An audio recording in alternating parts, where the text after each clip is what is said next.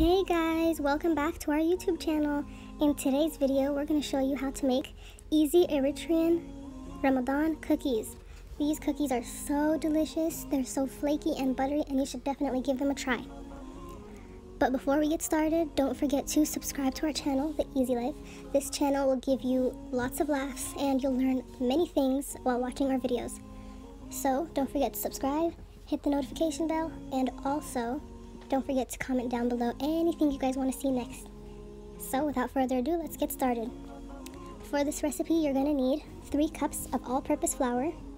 You're also going to need about 1/3 of a cup of sugar. Depending on what you like, you can add more or less. These shouldn't be too sweet because they're eaten with very sweet tea. Next, I have a couple pinches of salt, maybe like a teaspoon. And here I have some vanilla powder. This definitely changes the flavor. Without the vanilla powder, the cookies just taste sweet. So make sure you add this vanilla powder. It's like vanilla extract in a powder form and it tastes really good. So the next thing we're going to be using is some oil. You can use any kind of oil, canola oil, sunflower oil, vegetable oil. So here I use about maybe half a cup, maybe a little more than half a cup. So here I have some water. It doesn't need to be warm, it can be any temperature water. So I'm just going to knead the dough and only add water slowly. That's the trick. These cookies are supposed to be super duper hard when you're kneading it. It should be very crumbly and it will be a little hard to knead, but that's the trick. If you make it too squishy and soggy, you'll end up with a very soggy cookie and you want to get the crunchiest cookie ever. So keep kneading and only add a little bit of water.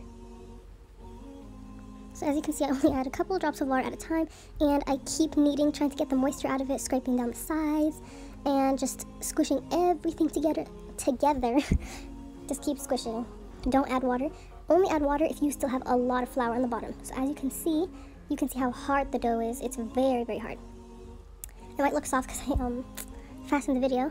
So here, I just oiled my surface, and I'm taking a rolling pin, and I'm rolling everything out. And as you can see, there's like little layers and pockets in this dough.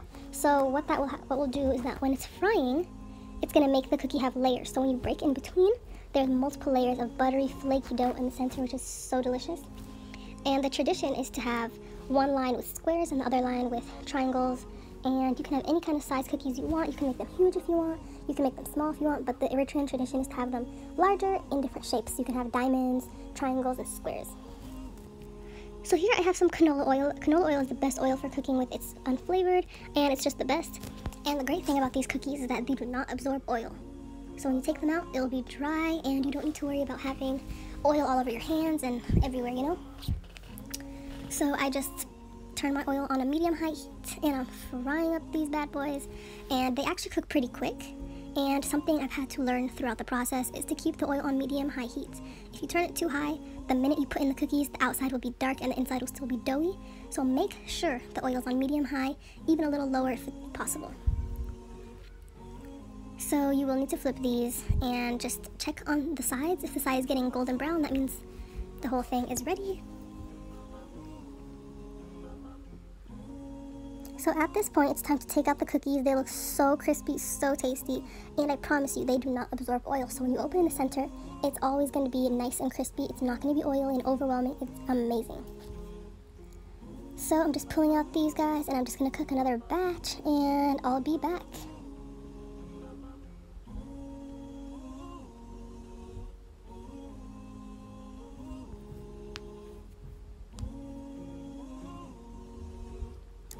Okay everybody, so these are how the cookies turned out. They look so tasty and they actually taste better than they look. And they're so amazing, they're so easy to make. You can make them anytime. This is a great treat for to pair up with tea, with coffee, anything you like. So I actually like to dust them with a little bit of powdered sugar because it makes them 10 times better. I like to serve these with dates for Ramadan, and they're so amazing. They're the best. Like, everyone in the party will ask you how you made them. So easy, so convenient, so tasty. So make sure you give them a try.